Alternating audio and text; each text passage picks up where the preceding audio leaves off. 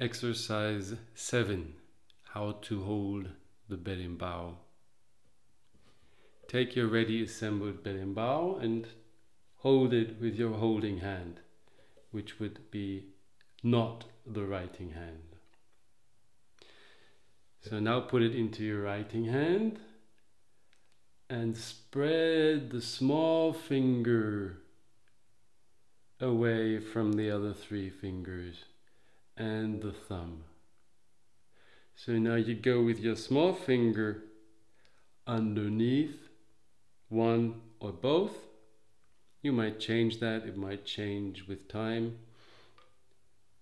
of the little chords where the cabasa, this one here, is attached to the arame, the string. So the small finger goes under here, the little finger.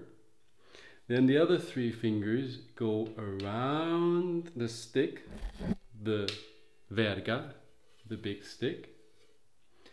And the thumb, importantly, goes on the side where the fingers are. So on top of the index finger of your holding hand.